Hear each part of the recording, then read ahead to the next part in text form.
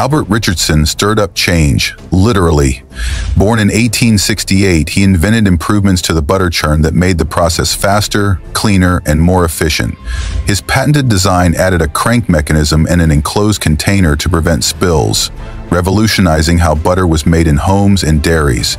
Before refrigeration, efficient butter making was essential, and Richardson's invention became a staple in kitchens across America. At a time when black inventors rarely received credit, his name still made it onto the patent. Albert Richardson didn't invent butter, but he reimagined how it was made.